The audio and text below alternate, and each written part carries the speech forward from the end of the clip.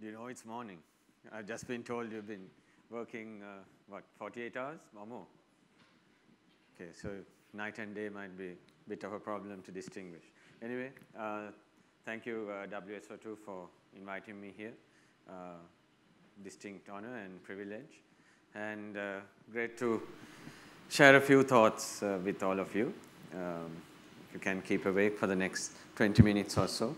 And please also make it interactive. Happy to answer any questions, share any views, enter into any arguments that you might have. Even customer service issues, I can spare some extra time on that since it's a Sunday.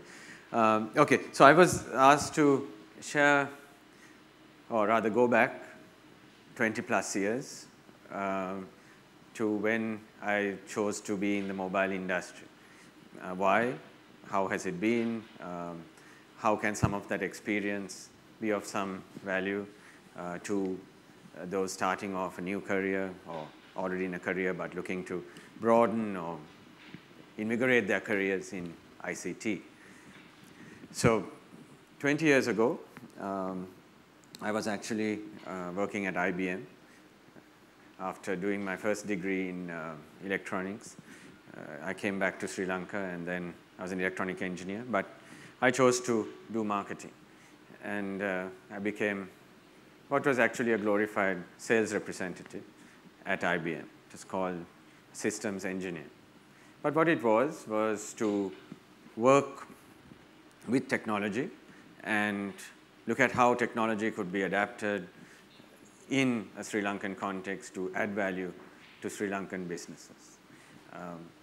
Coming from electronic engineering, highly bits and bytes, and in those days transistors and amplifiers background, to go straight in front of the customer and for the first time be shown machines which had big doors on them. The AS400s, the System 36 was just going out at the time, but the AS400 was, and of course some of the Unix machines were coming in, even with IBM, and not being allowed to touch anything, right?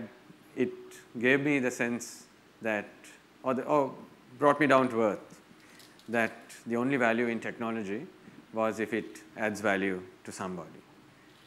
So it's just a black box, not allowed to go and play around with the chips or take them out or reprogram them.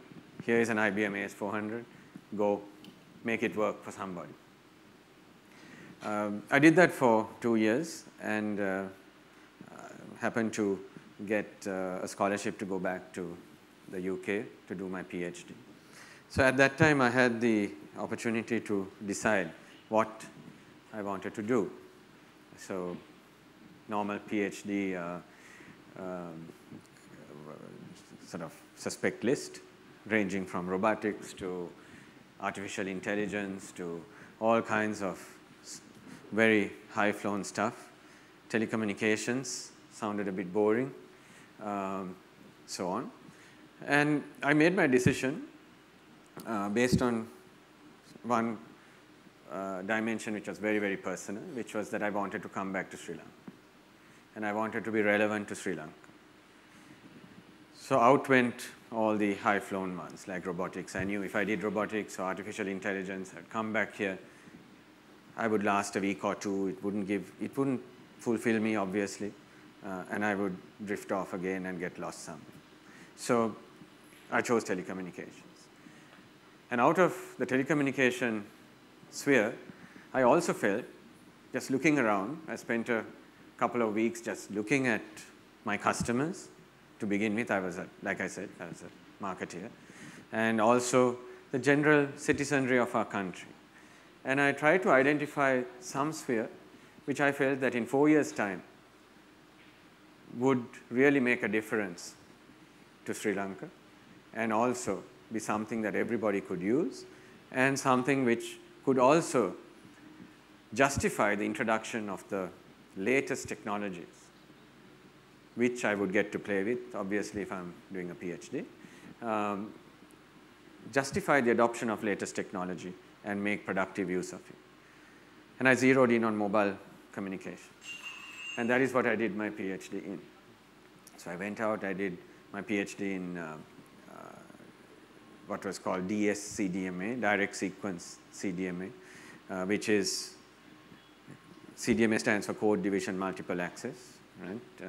Not sure how many of you are familiar with CDMA, how it works, codes, yeah, scrambling and descrambling basically, very clever technology, which was incidentally used by the US way back in the 40s for warfare, right?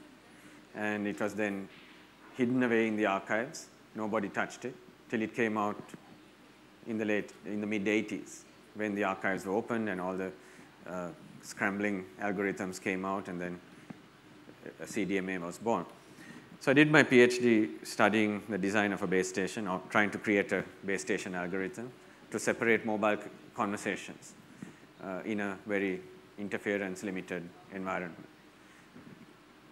Finished my PhD, and I was very, very lucky that Dialog was just starting off at that time. So I was the third employee of Dialog, and it was a tough choice because I had other opportunities to work directly in advancing the same technologies in the US and in England.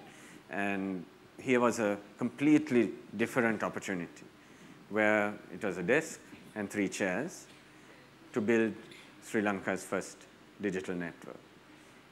And that's how it started, and rest is, of course, history.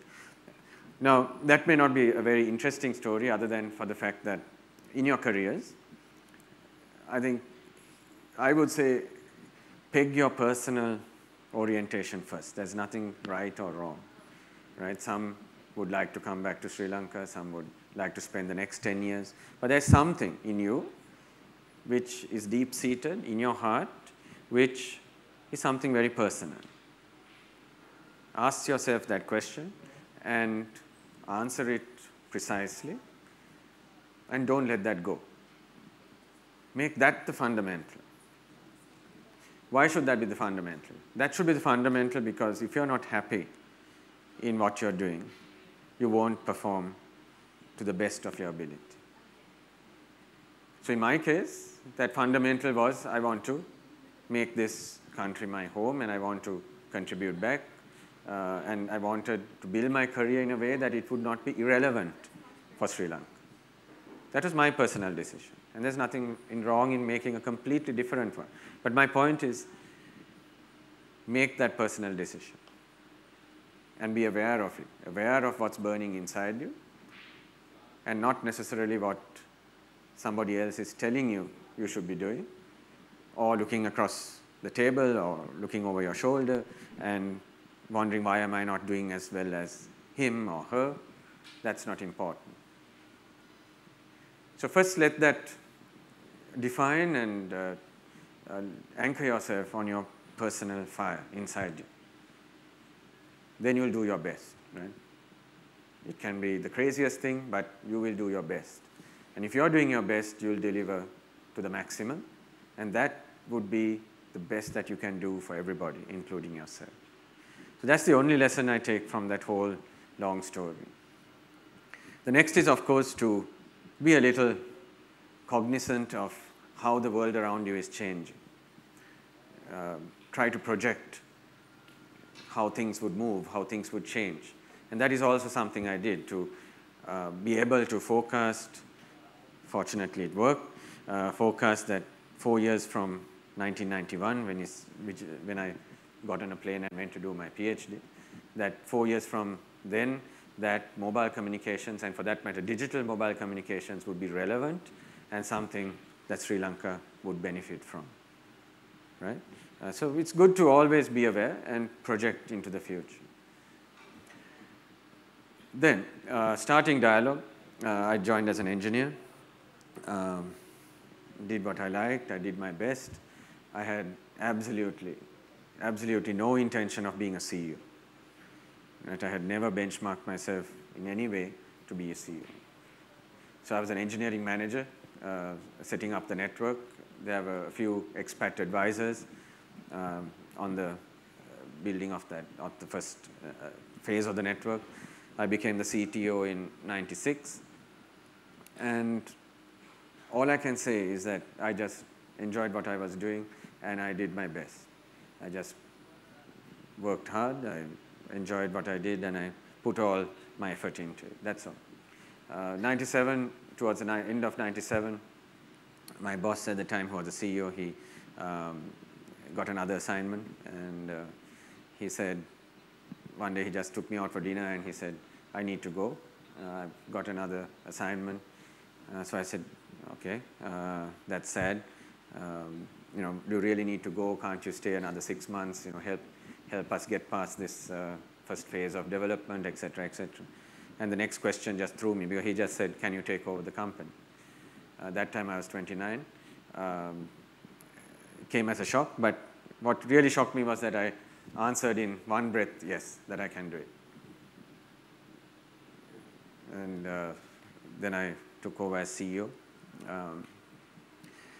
Then came the serious stuff, right? No more engineer, no more making mistakes, all the responsibilities of HR, of finance, of having to watch a bottom line. And it was quite a bit of a shock. But it was, to me, another engineering problem. So I sat down and I drew block diagrams. How do companies work, right? I took a P&L. I had done a little bit of finance, but I took a P&L and I just built it up like a block diagram. It's a control system, right? I put a management system around it, feedback loops, control loops, error detection. I'm sure you're using completely different words today, right? But this is old engineering stuff. Dilendra and I probably can relate to these words, but sorry if I'm talking a different language. And I started enjoying this. And what I enjoyed the most was the people. And today, you know, many, 17 years later, and right along the way, many people have, said, great, you built a market leader. And I always say, from my heart, I can say that it's not any special capability or any special brilliance or anything of mine which built the company.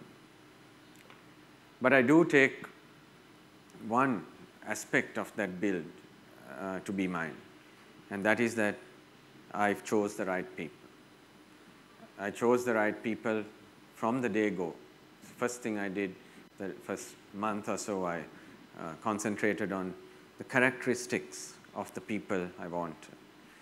And in doing this, I used the model of a rugby team. Because rugby was a sport that I really enjoyed. I did play at St. Thomas's at the junior level, but I never had the opportunity to follow that dream to play at a senior level. But nevertheless, I used to marvel at the game and its science. So I applied this rugby team model to choosing and building a management team. And if you think about it, in a rugby team, what you have is diversity. Right? If you have 15 burly, slow elephants, you won't have a rugby team. Right? But you do need, I would say, around 6 very burly, unmovable powerhouses. But you also need those risk takers. You also need the quick thinkers. You need the playmakers. You need the strong defense. You need those who are willing to do just one job well, time and time again, like a scrum half, right? It's almost the same job the scrum half does all the time. You need a coach. You need the bench. You need the backup. And it's the coordinated effort of this diversity, different skills, different talents, different orientations, different characters, that make a strong management team. A management team who can see opportunities and dash for it, at the same time push with stealth and with determination forward slowly. But if you see an opportunity, be fast, grab it, right? If you make a mistake, it's no problem because you have your defense, and you must never be afraid of making mistakes. Now, that is what you call a DNA in a company. And in today's world, in the software-driven, very exciting world that all of you are going into,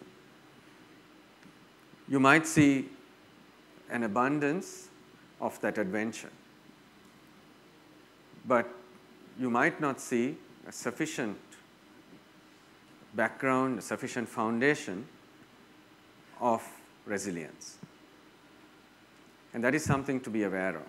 Just looking outside in, I can see many aspects of this new world which we never enjoyed and we didn't have the wisdom to introduce.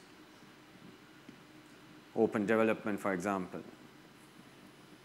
letting people just run amok on your systems, right? I'm not using the word amok in a negative sense. It's actually creation, right? It's open and it's free. And those were concepts that we unfortunately didn't embrace in our times. We're beginning to embrace now, and I think we're learning from all of you.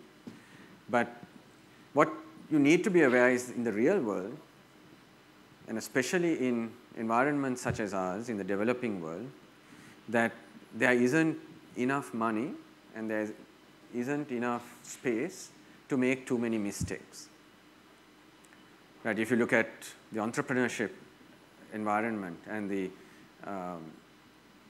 all the startup environments in the world, I'm sure Prajit talked to you yesterday.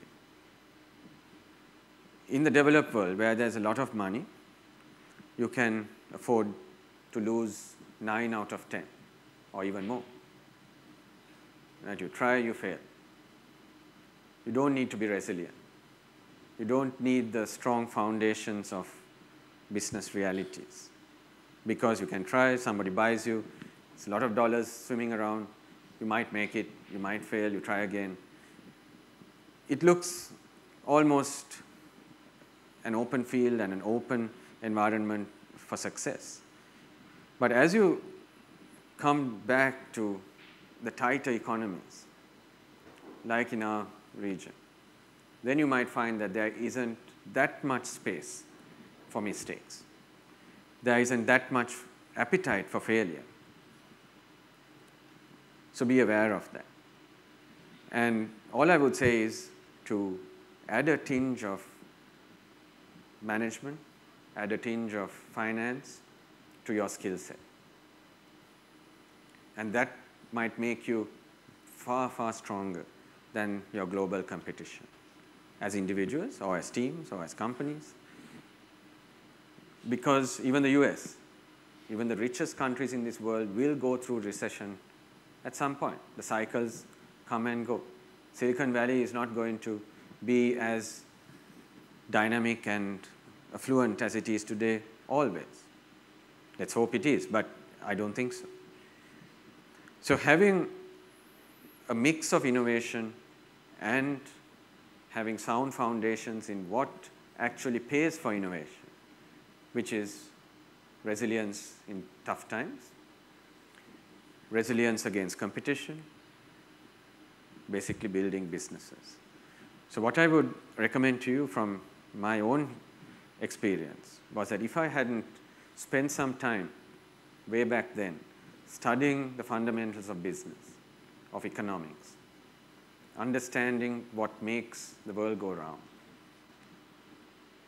I may not have survived, or at least I may not have been able to drive the speed of adoption and the speed of development that we were fortunate to do. Now, staying a little bit longer on the developing world, I think you would be very, very knowledgeable about business, or rather software, and what software does for people, the new concepts that can be driven to valuations and so on. I think you all know about that. But maybe I can share a little bit about what is the relevance of technology in, say, Sri Lanka, in the emerging markets. One paradigm which I have followed throughout, right from day one, is that technology is for everyone. And that is a piece of reality which I think companies like WSO2, developers like all of you, strongly believe in. Technology is not proprietary. Technology is best used when it's shared, and technology is most powerful when it is available to everyone. Now, that wasn't that apparent way back 20 years ago. You would, those of you, I'm sure none of you were around around in the sense that you would not have seen those early mobile phones, right? What they call the Gadol Bage in the late, I would say, mid-80s. Right? They cost 125,000 rupees. They were a status symbol. A call cost 25 rupees a minute. I mean, having a mobile phone was like owning a Mercedes. So the concept there is it was an exclusive product. And I believe that technology is not exclusive, it is inherently inclusive. Now, that's the first decision we took. And that's how Dialog broke through the market and became a market leader in 3 years. We were the last entrant to the market in 1997. By 2000, we were market leader.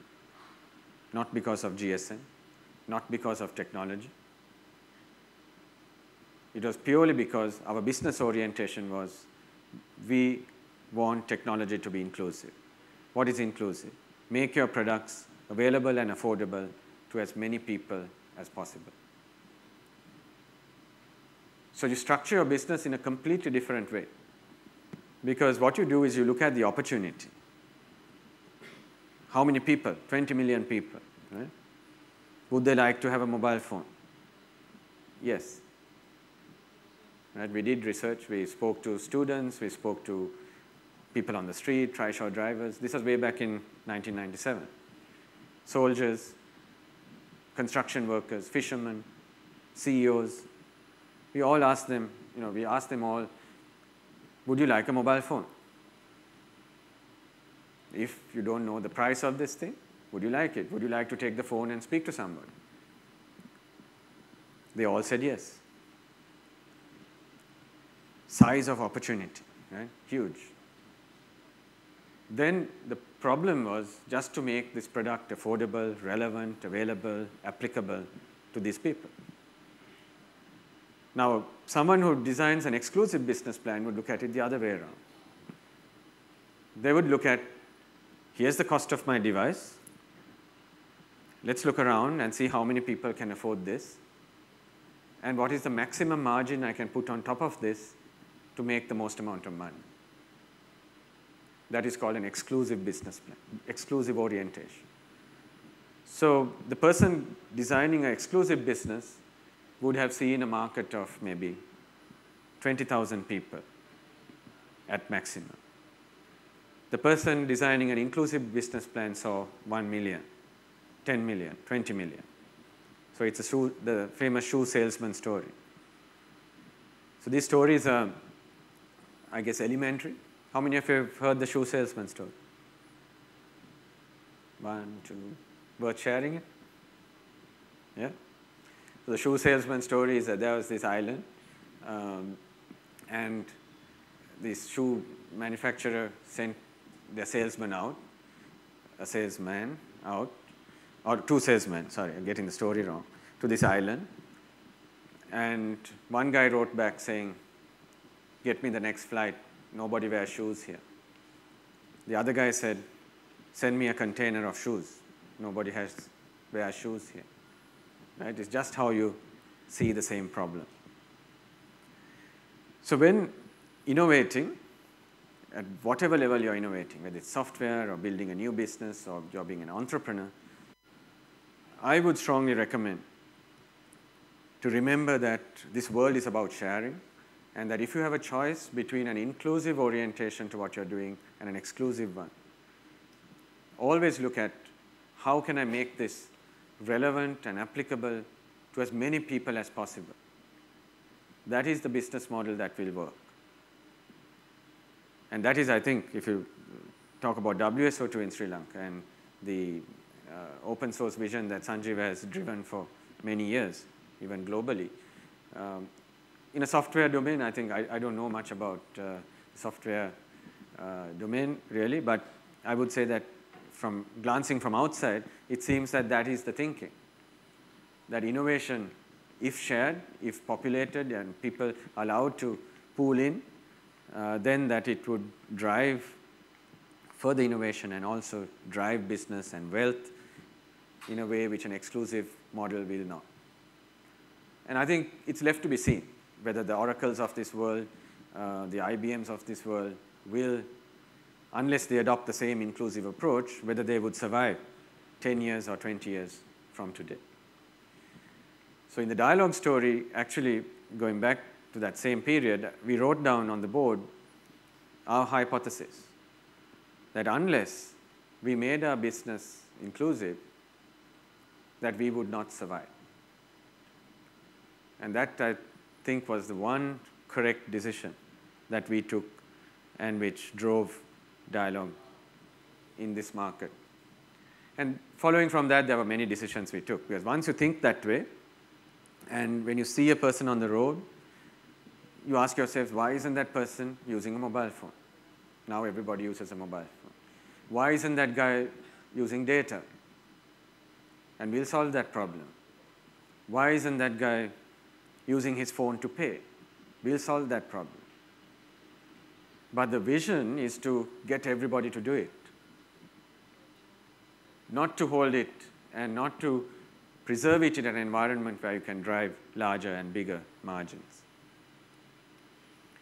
And that is the dynamism, I think, which needs to redefine all of us. Because if you look around you, you'll see that our consumers, right, your consumers may be an end user of your innovations. Our end users are pretty clear. And ask yourselves, what am I really doing? What is my output? What business am I in? Again, something which I've repeated many, many times, both at Dialog and wherever I speak. I just, again, draw on this very interesting story which I picked up from my MBA studies many years ago. And that is the Parker pen story. Parker in the US, right? You can think of Parker today and just think of some of the legacy software companies, legacy technology companies who are still big, right? And Parker went down for 2-3 years in a row. They fired the CEO, and a new CEO comes in, and he came in from a different industry. So he brought all his regional directors and so on together, and he asked them, you know, I'm new to this industry. I want to start, you know, running from tomorrow. Could you please tell me what business we are in? Right? It's like if any of you join Dialog tomorrow. Nobody from Dialog here? No. Sad. Let's say you join Dialog tomorrow, and you're working at Dialog. Somebody comes and asks you, and the CEO for that matter comes and asks you, what business are we in? Question which is very fundamental. So everyone there had apparently been given a piece of paper, Post-it or whatever, and they wrote on it, we are in the business of making pens, we are in the business of making writing instruments, high quality writing instruments, exclusive writing instruments, valuable writing instruments, valuable pens, beautiful pens, etc., etc., etc. And apparently one person got it right. He wrote down, we are in the business of making gifts. Now, when that answer came in, and the story goes it was only one out of the whole room, that redefined Parker. Because they had not listened to their consumers. They had not looked out and really checked out whether people buy Parker because they want a pen, or whether people buy Parker or any pen, expensive pen for that matter, because they are buying a gift. So just work through that example. How many times do you buy an expensive pen? Almost never, right? You might get one, or even if you do buy one, you'll buy one again only if you lose it. You don't buy an expensive pen that often. So how big is that market? People who can afford an expensive pen in the first place, and multiplied by the frequency at which you would buy yourself an expensive pen. Very small market, very low growth, right? Unless people become very, very rich. On the other hand, how many times does that affordable segment buy a gift? They would buy a gift 10 times a year, 20 times a year, birthdays, presents, corporate gifts, etc. So what happened there was the market, simply by looking at what you're doing differently, the market expanded manyfold. However, at the same time, the competition that you had to face also increased manyfold, because now competition included not just Schaefer and Waterman and other pens, but neckties and cufflinks and perfumes and any other sort of gift. So that's where these marketeers come into play, right? They are useful, believe me. Marketeers can transform that business proposition from where it was yesterday in terms of what it offers our customers to what it should be. And then the story goes that Parker then changed every single business process, the way they work, top to bottom, to make their business a gift business. Yes, in pens, but in gifts. So why did I tell you this story? Because it's also relevant at an individual level. It's certainly relevant at a business level. When times are dynamic and times are changing, you need to answer this question every 3 months or every 6 months. That's something we do. But at an individual level also, you need to really think, what am I doing? Why am I doing it? What is the value I'm delivering, and to whom? And that can also help shape careers. So why I shared a little bit of experience from some of my personal background, some experiences, lessons learned building a technology business in this country may not be that relevant if you think of a foreign land, but I think some of it would remain equally applicable. Wherever you go, think of the community, people who will eventually pay your salary, who will buy your company, who will pay for your innovation. There is no free lunch and there is no value creation out of nothing. In physics, there is the famous Shannon's law. How many know about Shannon's law? No? Doesn't give your age away if you answer it correctly.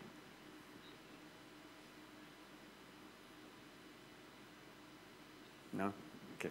So it's basically that in our business, in spectrum or in energy, you have so many megahertz of spectrum, for example, that by putting X amount of power or kilowatt power into that spectrum, you can transmit fundamentally only a certain bandwidth. You can cut it, chop it, use CDMA, FDMA, TDMA, whatever method, or you can use whatever modulation techniques or scrambling techniques, but end of the day, there's a fundamental physical law which limits the amount of throughput you can have. So even in the commercial world, this reality hits at some point where there's a fundamental limit to wealth. And if you want to get an above average return out of that fundamentally limited pool of wealth, whether it be through entrepreneurship, whether it be through working for a company, whether it be through being a startup wizard, it will not harm you to have a very close eye on what's going around, the people around you, the problems you are solving. Because if the problem you're solving is not relevant to the people, eventually somebody will stop paying for it. And that business will not be sustainable. So that's a little bit of boring stuff. I know IT is far more exciting. Development is far more exciting than assessing risks or looking behind the curtains to who's paying money for it. But I thought I'll share that because if you're looking at not 1 year or 2 years, but 10, 20, 30 years career, and you have the aspirations, as you should, to be the best in the world, and I wish you all the best to get there, then always good to look around you. Look at people, look at communities, look at societies, and look at what problem you can solve for them. And that somebody will pay for someday. Right? So happy to take any questions. Hope I didn't bore you too much. I just shared some thoughts which have helped me reflect from time to time, what am I doing?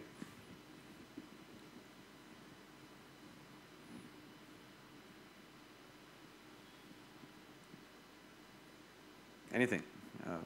Anything that you like me to share?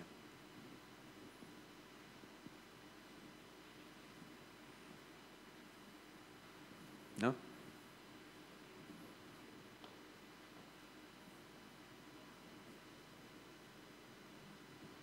To wake them up. Yes.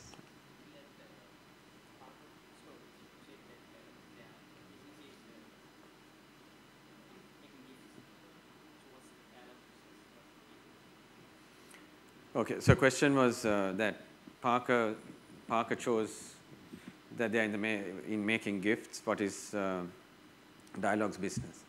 It has changed by answering this question. And at this point, we believe we are in the business of empowerment, digital empowerment. What does that mean? It means that by placing this mobile phone or any of our other digital products in the palm of your hand or in your home, that you will have more self-empowerment today than tomorrow. And that is what people are buying. People are buying power. In a very advanced market like the US, people are buying fun, people are buying entertainment because they already are empowered. They are in a highly developed economy, right? In our parts of the world, majority of people buy our services because they want to be more empowered tomorrow. In the US, they might be buying it because they want to play with more apps. They will want to, read the magazines and watch movies and stuff like that. But here, a majority of consumers would buy it to make their lives better tomorrow. So if that is our business, then all our innovation has to be around A, making this affordable to as many people as possible, but B, also enabling people to make their lives better, do business better, save some money, learn something so that the kids can have equal access to education, for example. That is what people are buying, in our view. I might be wrong.